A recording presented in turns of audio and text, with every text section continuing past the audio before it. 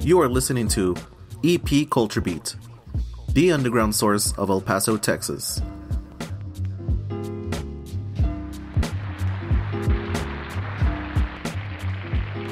How's it going, man? How are you? I'm doing great. How were you guys doing in the great state of Texas, the Lone Star State? Pretty good. It's already starting to get kind of cool, but cooler is better than the hot sun. Well, cool. 70 degrees would be paradise over here in New York right now, I can tell you that. Go ahead and introduce yourself. Well, hello, all my fellow Texans out there. This is Hefe Heetroc. I was born and raised in Rochester, New York. Started off music when I was 19, playing the guitar. I've lived in LA and New Mexico, and currently do hip-hop music. I've been doing it since I was 27 years old. What was it like recording your latest album, Alienz Conspiracies? I'm going to be honest with you, this album for me is a box set, and I've always wanted to do it, and the process behind it is very strange because it's a true bi-coastal album. Part of it was recorded in New York, part of it was recorded in New Mexico, part of it was mixed, and part of it was mixed in New York. So it's truly, one of the videos was filmed in California, and then another video, was filmed in New Mexico. So, it was crazy. I took a lot of chances on this. I used a lot of poetic devices that I never tried. The William S. Burroughs cut and paste technique of taking groups of words or 2 to 3 groupings of words and assembling new material out of it. I mean, I tried that. I had never done that. I tried new digital effects with Cubase, which is the program that I used when I recorded a lot of this stuff. I tried to take the most chances I could. I tried to do an album about a topic that I find interesting, conspiracy theories. Are they real? Are they fake? I kind of want the listeners to be the judge of that. Listen to all these conspiracy theories. Are they real? Are they fake? And just let your mind wander and just try to make the decision for yourself. Yeah, the amount of tracks kind of tripped me out. Why did you decide to make it 33 tracks? I am so glad that you asked that question. 33 is actually a Masonic number. I wanted to do something with this that I had never done before. And I noticed with a lot of box sets, because this is a box set, I noticed they never did a box set based on a theme. So one of my friends, a theme or a topic, and one of my friends made me an offhanded suggestion. He goes, a lot of your old songs were about aliens, and all these new ones are about conspiracies. And like a light bulb went off in my head, and I said, aliens and conspiracies. I said, that's perfect. And I said, nobody's ever, that I'm aware of, or at least it's not popular, has done a box set based on a theme or a topic. And I chose the number 33 because that is a Masonic Illuminati, which fits, again, dovetails nicely into the conspiracy theory. That is one of their quote-unquote sacred numbers, 33. There's supposed to be 33 levels of masonry. That's why I chose that number of tracks, because it fits in perfectly with the conspiracy theory, the Illuminati, aliens, and all that, to answer your question. So that means that you did a lot of research. What did you read, or what sites did you go to? How long did your research take? My research actually took me quite a long time. I did a lot of Googling, and I went to a lot of conspiracy theory groups on Reddit that were just devoted to conspiracy theories. Now, I don't want to give your listeners the wrong impression to think every single conspiracy I believe in. I really don't know how many of the conspiracy theories that I did tracks about are true and are false, and I kind of think that would ruin it for the listeners.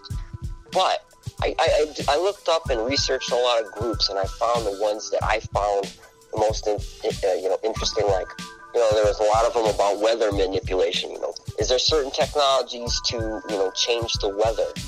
The Mandela effect, which is basically they can have glitches in the timeline which can change certain things, like certain things we all remember. Like, most people remember the Berenstain Bears as the Berenstain Bears, but it's not really that way. Or they'll remember Jif peanut butter with like a certain number of letters, or like certain different things. Like there was supposed to be a genie movie, Shazam. That movie, there was never a movie like that. So little weird things about conspiracies, and I just did a lot of research on Reddit groups, and some of the conspiracies are more lighthearted, some of them are more serious. Was AIDS made in a lab? I don't know. There's a lot of theories about it, that it was a man-made thing. Don't know if it's true. I find it interesting. Irregardless, is it made in a foreign lab? Did somebody create it? Was it a depopulation thing? I just list all the conspiracies, did the research, and I let all the viewers and listeners make their own decision. Hey, is this real? Is this fake? Either way, even if they think they're all fake, it's pretty darn interesting to listen to all these, type of conspiracies. What got you into that kind of stuff? I find it interesting that, with certain things, they don't make sense to me. It kind of all started really just, when I grew up, I was a kid in the 80s, and during the 80s, the whole thing was AIDS, HIV, you gotta be careful, and, use condoms in this. And I thought, and the whole reasoning behind it is they eventually said, well, AIDS came from animals in another country and all this. And I'm thinking, but people have been eating animals for millennia. We've always been eating animals. People have been eating animals. And it's like, that doesn't make sense to me. And then I heard about weather manipulation, weather modification, rigging of our currency, in terms of like inflationary rates and stuff. And is that real? And it kind of led me down a little trail where I said, well, this kind of stuff is interesting to me. I'm not saying I believe it all. I'm just asking the questions like, hey, these are the theories out here. I'm putting them out there. If you believe them, that's great. If you don't, I still don't know what to really think. But I know it's really interesting hearing about all this stuff, because it's almost like fantasy fiction or something. Except it could be hypothetically, quote unquote, based on reality. So that's really how my journey started with conspiracy theories and stuff. Cool. How long did it take you to record this album? Oh man, I had to get this album recorded probably the quickest I've ever recorded. So, like I said, it was bi-coastal. It was recorded on 2 different coasts, multiple states. So the first part of the album, it took me probably a good week to record it. Now, when I was in New Mexico, though, the problem was I was recording so much material, I didn't have a chance to get it mixed, to get it mastered. So I had to wait till I came back to New York. So a lot of the material was recorded in different states. And some of the music videos that I had filmed were recorded in California. I had to wait till I came back. So all told, it probably took a month to get everything recorded, mixed. Remember, I made all the beats myself. Mm-hmm. So I didn't have a producer to rely on. I did everything, pretty much myself. So probably took about a month, and that's a lot quicker than a lot of my stuff. I just had to really scramble, because I knew I wanted to get all this stuff done, and in the process I was moving. So, getting a lot of this stuff done in Albuquerque, and then the pre-production, it just took about a month total, and it took a while, but I really believe that it's worth it. I've been getting a lot of really good responses on it, and a lot of streams. I'm at total like 30,000 streams. Spotify alone, 5,000 on my Pandora.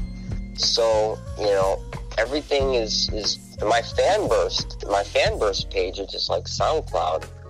I'll get like 30 to 50 downloads a day on that. And I don't even promote, aside from this venue, I don't usually promote my fan burst page, but so it's doing really well, and I just want to thank everyone for just giving it a listen and checking it out. What's fan burst? Fan burst is like SoundCloud, but it's like a million times cooler, and you can upload like a million more songs. Whereas SoundCloud, the problem is they're trying to monetize it now. They're trying to get the most money out of you to get you to do promos and the premium service and add-ons, whereas Fanburst is free. But here's the cool thing about Fanburst. You don't have to upload all your songs to Fanburst. All you have to do is link your Fanburst to your SoundCloud. You link them, and it'll give you a login screen for your SoundCloud, and it automatically uploads them all to your Fanburst page. And then in addition, if you have any other songs that you want to upload that aren't on SoundCloud, you can upload them directly to Fanburst. But it's basically like SoundCloud, but there's no upload limit. So you can upload 1 million songs to Fanburst. And it's cool. I didn't even know about it till not too long ago, but I've been getting a lot of plays off of it and a lot of downloads. And I don't really promote it. I'm only promoting it now. Basically, it's like which came first, the chicken or the egg? Well, Fanburst, for some reason, is getting plays for me, so I'm going to promote it. But normally, I just promote my Bandcamp. So everyone go to Fanburst too, get a page on there, link it up to your SoundCloud, get your stuff automatically uploaded. So, what got you started in music? What got you started making music? I'll be honest with you, Nirvana, grunge, that whole grunge period. I lived through that, and I was 19 when grunge really, really broke out, and I think I just like the fact of creating your own world, creating your own universe, creating your own thing that, I like the fact that with Nirvana fans, they had all these different songs, and they had their own hero that they worshipped, and his own universe. And then when his journals came out, and just the fact that he had so much power to create his own world and to write. And when I saw that, it inspired me. And when I started, I just started off basically learning the guitar. Now, when I started, I had a 4-track cassette recorder and a Radio Shack mic that I hung from the ceiling. And my quality was terrible. I'm glad that we didn't have SoundCloud around during this era. I would be embarrassed at this point, but that led me on my journey to start writing and creating melodies and learning music theory. And by the time I hit 27, I kind of grew tired with, guitar stuff, and I got into hip-hop, and I said, wait a second, I don't need a singer. I don't need a guitarist. This was the rise of, personal computers and programs, and you could make the beats yourself, make the melodies yourself, record yourself. You didn't have to rely, on others. Or you could, better yet, what I did, go to a friend's studio, record, and, hey, they'll hook you up for free. You record, you can make your visions and your dreams happen. And I basically all started with Nirvana and just the do-it-yourself aesthetic of it. What are you currently working on? I'm going to be completely honest with you. Right now, I'm not working on anything. I am completely burned out musically. This Alienz and Conspiracies box set, I did every type of poetic device that I ever wanted to do in my life. I tried golden lines, silver lines. A golden line and a silver line is a Shakespearean poetic device. In terms of writing, you count metering and feet. I did all these different, Greek poetic devices. My whole goal was to try 2 or 3 different poetic devices on every single song. Things that I never did. Like I did the Burroughs technique on probably half of them, which is the cut and paste technique. Now you're probably saying, who's that? Well, William S. Burroughs was a beatnik author of the 60s. He inspired people like Kurt Cobain, like Radiohead, a lot of different artists like David Bowie. He was the one that invented the cut and paste technique of taking 2 or 3 different groupings of words and assembling them from different sources. So if you wrote 2 or 3 different stories, you do cut and paste technique of the 2 or 3 different stories, and you would assemble one story out of it, one song out of it. So about half of them are just from all of these different conspiracy theories, patching together different ideas and different groupings of words and trying to make it make sense. And then on top of that, adding different poetic devices I had never used before, poetic devices that were last incorporated in Shakespeare and plays. I wanted to try stuff that I never tried before, and that was mentally hard. It was like mental gymnastics. I really wanted to test myself. And then on top of that, I made all the beats. So I'm just basically, I'm gonna be honest with you, I'm completely out of ideas musically. I mean, I covered everything that I could cover musically with Alienz and Conspiracies. I can't even come up with an idea, that for our next project. So yeah, I'm still on the drawing board with thinking of, any new material to come up with. What are your plans for 2019? I want to do some more music videos. Just try some different experimental music videos for some of the songs that I do have out. And just try to perfect my marketing and promotion. I've been getting so much great and positive feedback, from all the people of Texas. And I just wanted to say thank you to all the people of Texas for showing me so much love and so much kindness and just embracing my music. Support everybody in Texas. I want all of my listeners to support every other underground hip-hop person in New Mexico, Texas, all Southwest. They're the ones that are really breaking new artists right now. So pretty much my goal is just to make new music videos and try to come up with new ideas, new concepts, be creative, promote my music, spread positivity. Where else can people find your music? Well, they can go on SoundCloud. I know everyone loves SoundCloud. I don't have, the problem is with SoundCloud though, is they don't have all of my music up there because there's limitations. But if they want to find me on SoundCloud, then go to soundcloud.com/WEZNILEZ. That is my SoundCloud. Remember, it's not a complete. They could go on my Reverb Nation. I'm on Reverb Nation. ReverbNation.com/Hefe Heetroc. My main one that I'd like people to go to is my Bandcamp one. That would be q0k.org.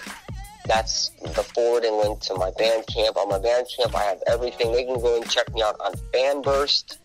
I think it's HEFEH33TROC. I'm pretty sure that's what it is. Yeah, they can check me out there and add me on Twitter, Hefe Heetroc. Add me on Instagram to follow all of my shenanigans. On Facebook, I got all my links too.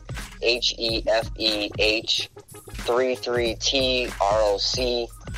To keep well abreasted of all of you can find out all my social media from my Facebook. Do you have any tips for indie artists out there? Oh man, I could write a book. Okay, so here's my basic tips for artists. You have to know and get your royalties straight. Digital and mechanical. Okay, your digital royalties are any streaming on any digital platform. Your Spotify, your Deezer, your Apple Music. Mechanical royalties are any royalties that you actually have to physically click. That would be like your Pandora. So you're saying, okay, enough of that. Well, how do we get our royalties straight? Well, the first thing you have to do is you have to go on ASCAP. What is ASCAP? ASCAP maintains your royalties. So let's say, for example, for whatever reason, one of your listeners has a song and it goes viral and it gets, let's say, 30,000 plays. And let's say your music's already on Pandora and you're saying, and Spotify, and you're saying, well, I already have my music on there. I'm earning my royalties, da-da-da-da-da-da-da. Well, did you know you could get an extra 15% of your royalties off the top from Pandora just by registering on ASCAP? And did you know, just by doing that, which is very, very, very, very simple, it's going to help your bottom line. I don't expect many of your artists to earn a crazy amount of money. I mean, the amount of money that you're going to earn on here is not going to be a fortune unless you are like a huge signed artist. But like they say, every bit helps. So my first thing is copyright all your music. That legally protects you in case anybody steals your music. You worked hard on your music. You love your music. You spent hours finding the perfect snare, the perfect cowbell. I'm kidding about the cowbell. But so you want to copyright it. You go on the copyright.gov website, copyright it. Go on ASCAP. Register your stuff on ASCAP. Once you're on ASCAP, don't think you're out of there. you have more work to do. You have to register every single song you ever did on ASCAP. Then you go on Sound Exchange. You're saying, well, what's Sound Exchange? Well, Sound Exchange is another digital royalty site. And you know how much it costs? Free, a big zero. You go on Sound Exchange and they go back and they check your royalties all the way back to 2014. I have one friend, didn't even know about Sound Exchange, and he got $200. He's like, I didn't even know I had royalties waiting. Yeah, they pay retroactively. I checked with Sound Exchange. I'm going to be honest with you. I'll keep it a buck. I didn't have any royalties. There was zero, nada. So, but my friend had a lot. So you might want to look into that. So what you do, you register on ASCAP. You register on Sound Exchange. You have to give them all the information, all your songs. Copyright all of your material. These are all little steps that you have to do to protect yourself. And here's one other thing that your listeners might be interested in. You have to register your music on Nielsen if you ever want to get on Billboard. Let's say, for example, you have a rapper out there, a trap rapper from Texas, and he's sold 100,000 CDs or from the trunk of his car, and it's the most poppin' song in all of Texas. But unfortunately, our rapper did not register on Nielsen. You know what that means? That those can never count towards getting on the Billboard charts. Yes, you can sell more records than Drake, but if your song is not registered on Nielsen, Nielsen controls Billboard, you do not exist in the eyes of Billboard. So remember, whatever song is your most popular song in Texas that everyone loves, that everyone's listening to, go to Nielsen. You're probably saying, oh, that's probably going to cost a lot of money. No, it's free. You go on there, you register, you put your song title, the date that you made it. That way, if you sell a lot of CDs, that will count towards your Billboard. And then if you get on Billboard, you can get a record deal from that. So all of these tips combined will help the artist. But please, and you can join BMI too. That's another performance rights organization.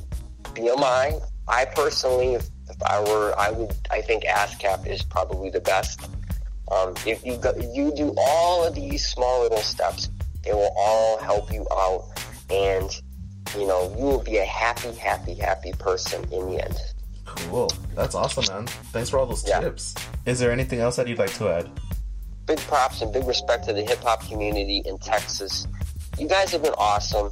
Many blessings to you. All the other artists out there that are struggling to make it, such as myself. I have a little shine, but that doesn't mean I'm balling out here. I have a little shine, but the money's not shining yet. Let's put it that way. So thank you to everybody that's been so nice to me, and God bless everybody in the great state of Texas. Thanks for being on the show, man. Awesome. Thank you. Thank you for having me.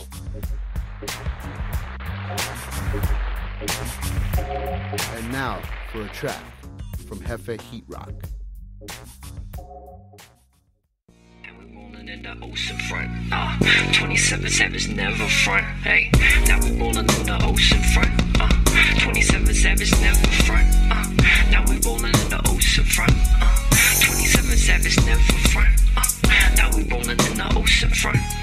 And 27 Savage never front. Yeah. Rose, yeah, it go. Rose gold, steel toes, concealed those. Valentine's since the first I forgot to mention. Florist, the baggest with green tendrils. Tempting, now that I've mentioned blessings. Many, a descendant that less me. 27 Savage with a first, with a check to me. Empty when it's flat, broke past toe. Mad though, no Adobe's when I rap though. Means a sonic, fucking bring a chronic. 27 Savage dropped it. And we rolling in the ocean front. 27 Savage never front. Hey, now we rolling in the ocean front. And we rolling in the ocean front. 27 Savage never front. Hey, now we rolling in the ocean front. 27 Savage never front. Now we rolling in the ocean front. 27 Savage never front. Now we rolling in the ocean front. And 27 Savage never front. It's a part oblivion of what you made from. Simple back with the max when you have from. Hey, 27 Savage. Fuck it. Yeah, we gotta grab them. Fuck it. 27 Savage. Yeah, we gotta grab them. Yeah, we gotta manhandle. Slap them up. Clap them up. Wrap them up. Got chickens up. Yeah, they gon' get them up. That's how we handle bitches. They don't even really round with fuck snitches. Grab them and square them and slice them and dice them. They don't even know we like them. This is 27 Savage with the Glock. Profound, the rock, the found they got. 27, 27, 27, hey. 27, yeah, I found the shit. And we rolling in the ocean front. 27 Savage never front, hey. Now we rolling in the ocean front. 27 Savage never front. Now we rolling in the ocean front. 27 Savage never front. Now we rolling in the ocean front. And 27 Savage never front, yeah. Waffle irons and they after us. Yo, they need to really diss us. Cannabis, Day 12 and Sadie's. Seesaws and pralines. We abuse Mercedes. Japanese honeys is crazy. 27 Savage got them. Gravy. Yeah, we gon' really got them. 27 Savage gon' fucking get them. Tahoes and no tattoos though. Gold shows and the steel toe boots ho. We got the talents. Jazz scattered. Fuck that. 27 Savage matters. I'ma hit it and I rip that. 27's gotta grip that. Hey, I'ma hit, rip, split that. 27 Savage gotta get that. Digging deep now, reached on the peak now. And we're rolling in the ocean front. 27 Savage never front. Hey, now we rolling in the ocean front. 27 Savage never front. Now we rolling in the ocean front. 27 Savage never front. Now we rolling in the ocean front. And 27 Savage never front, yeah.